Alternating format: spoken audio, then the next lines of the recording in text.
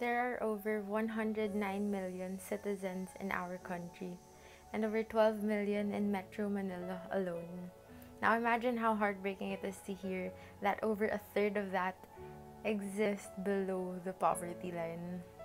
My purpose is to raise awareness on the effects of poverty on the people, on the economy, but most importantly, on the mind. I personally believe that anti-poverty does not only deal with financial aid, but anti-discrimination as well. It is so hard to be trapped in a social class that locks you in a box because of a label that was placed on you, that hinders you from opportunities.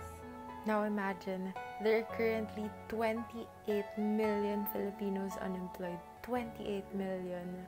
And according to a recent study, an increase of 3.3 percentage points is expected as a result of a lockdown that we did not choose to go through, but that we had to go through. That is said to equate to the virus causing an insane total of 1.5 million Filipinos becoming poor.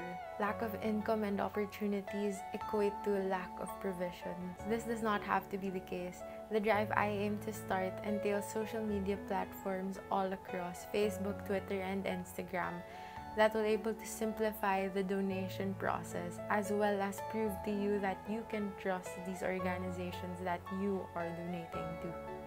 A cause that not only provides basic necessities to the less fortunate, but even guidance towards a better future and aiding the poverty mindset as well. Privilege is when you think something is not the problem simply because you are not personally affected by it, but you can be the change.